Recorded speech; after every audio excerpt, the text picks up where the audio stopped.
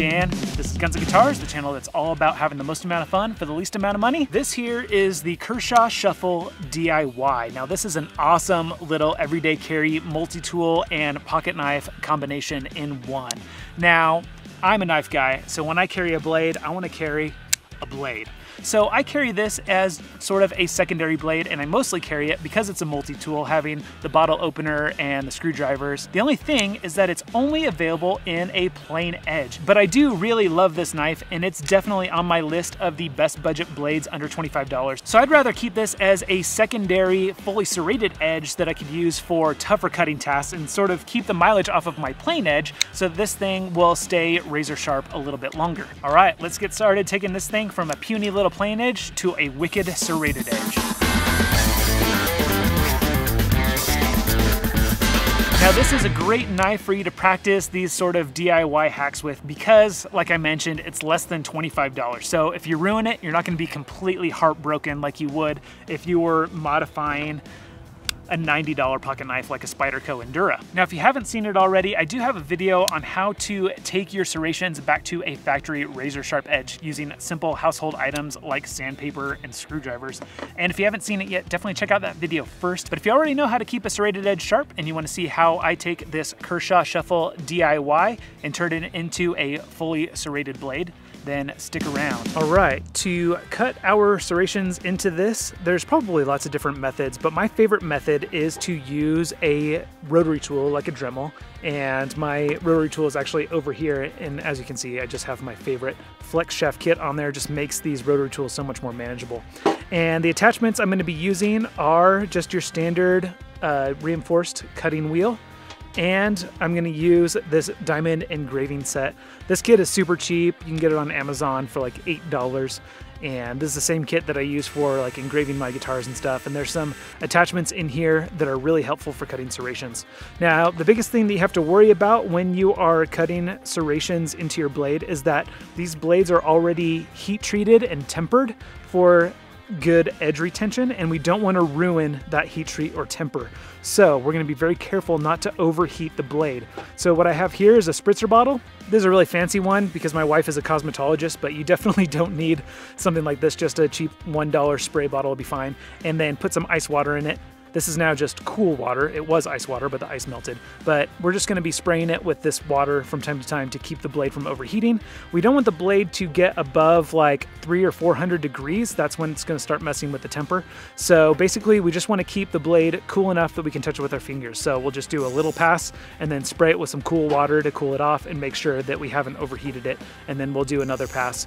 Another really helpful tool are these magnetic parts trays. You can get these things for free from Harbor Freight. If you sign up for their coupons in the mail, then these are free with any purchase. And so I pick one up pretty much anytime I go to Harbor Freight. I use them all the time around my workshop. But for this, it's awesome because the magnet will hold your knife blade in place while we work on it. So it's kind of like having an extra hand, so I can kind of hold it with one hand and the magnet will kind of hold it on the other end, and then we can get in and do our cuts. Now, as for my actual serrations that I'm going to cut in here, I'm actually going to change up the blade shape just a little bit because I feel like this is like a really short, stout blade, and I don't necessarily want it so stout. It makes it a little less utilitarian. So what I'm going to do is I'm actually going to add a little bit of a recurve in there. So I have a silver Sharpie right here. And so I'm just gonna cut off a little shape, something like this. I'm gonna add a little bit of a recurve, and it's kind of gonna leave me almost with a little tanto edge up there that I'm gonna leave plain. And so I'll just add serrations into this recurve area, and I'll leave a little plain edge right there. Because in my opinion, serrations work best if you have a little bit of a plain edge there to kind of guide your cut. And then as it guides your cut in, then the serrations bite and you can really rip through whatever you're cutting. So to get rid of this material, I'm just going to use this cutting wheel, and I'm just going to do one pass at a time and spray cold water on it to keep it nice and cool. I forgot to mention that I'm just using my rotary tool on the lowest speed setting. Again, that's going to help us control the temperature of the blade a little bit, make sure that I can still touch it, that it's not too hot to handle, and therefore not ruining the temper of our blade. A quick little tip is that as you're spraying this water on here, if you start to see steam coming up, that means the water has hit its boiling point where it evaporates and turns into steam. That means you've hit 212 degrees at least. And again, remember, we want to keep this under 300 or 400 degrees. So once you see that steam, that's a good time that you want to stop and make sure that you're spraying more cold water on there. And the less steam that you see, the better. That means that you're doing a better job not ruining the heat treat or the temper on your blade. All right. Now that is actually looking pretty good. All right, so now it's time to actually cut in our serrations. And I think I've decided the pattern that I want to follow for this particular knife is the same serrated pattern that I have on this Ontario Utilitech. So what I did is I pulled out my diamond engraving bit set and I found the correct size for each of these scallops. So this one is perfect for that bigger scallop. And then I have this smaller one, which is good for the smaller scallops. Now we're gonna be measuring from the center of each scallop to the next one. So our pattern is gonna be 1/8 inch, 3/30 seconds, 1/8 inch, 1/8 inch, 3/30 seconds, 1/8 inch, 1/8 inch. We're gonna mark where to cut in just a little divot with our cutting wheel. And then we're gonna go back and in that divot, we're gonna end up grinding out each scallop. But one thing I've noticed when I do this is that when you're grinding your scallop, it usually ends up just a little bit to the right of where your divot is. So we're gonna mark our divots a little bit to the left of where we want our actual center of our scallop to be.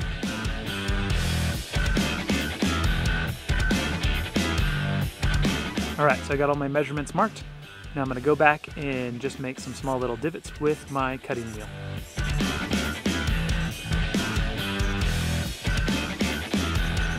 Now again, we're gonna keep this thing on the low speed setting and we're gonna keep spraying with some cold water so that we keep that blade temper from changing. And this is the tedious part because you can't just do all your big scallops first and then go back and put on your smaller one and do your smaller scallops after that. You kind of, because of how these bits kind of walk in the groove to the right, like I was telling you, you kind of have to go each scallop in order. So we're going to do big and then 2 smalls and then big and then 2 smalls. So we're going to keep having to switch out our bit, which kind of stinks, but trust me, you'll need to do that if you want to have good equal spacing.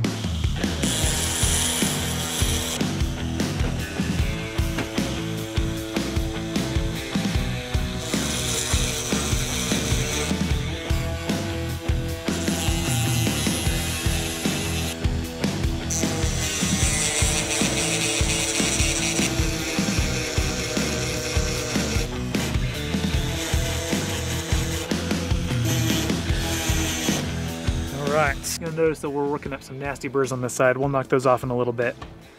But there is a good start, and I know what you're thinking, that looks terrible. That's because I was really just getting channels ready for these scallops. So now I can go back and I can make them all the correct size. As you can see, I have the canals dug, but if you look at this side, there's not a whole lot of teeth yet. So I'm gonna dig each of these in deeper. And I'm gonna start with the smaller ones and then I'm gonna go back and do the bigger ones after that.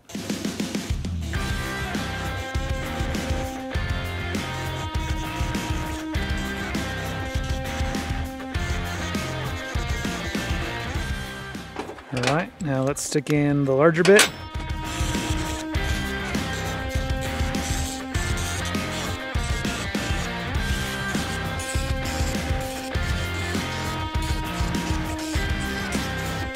All right, so on the back here, we've got some nasty burrs. So we're gonna knock those off real quick. This is just kind of a half round file and I'm just gonna gently kind of just drag this across here like that. All right, now I'm just going back with my $8 diamond pen sharpening tool, which if you watched my video on how to sharpen serrations, you know about this tool already. If you haven't, check out the video up there in the corner because this is a little $8 tool that I really believe that every knife owner needs to have. But what I'm doing here is I'm just cleaning up these serrations. This is a medium grit stone. And then after that, I'm gonna go through all the different various grits of sandpaper and polishing compound to get these things nice and sharp. But first, I'm gonna get them all evened out with this stone. It's a little less abrasive than those grinding wheels, and it's gonna get us a nice, round, pretty shape.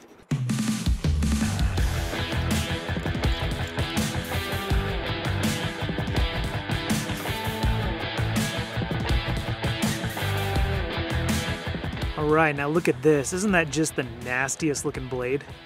Let's just do a sharpness test real quick.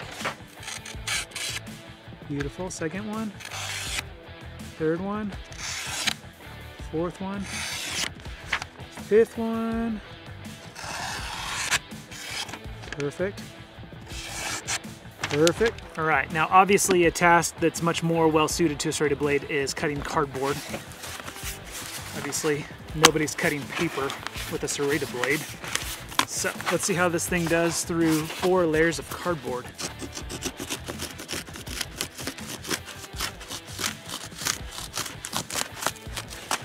There we go. 4 layers of cardboard, and it's a nice clean cut. And like I said, I love having that plain edge up front to help slide into those serrations. Helps guide it in beautifully. See, nice clean cuts here.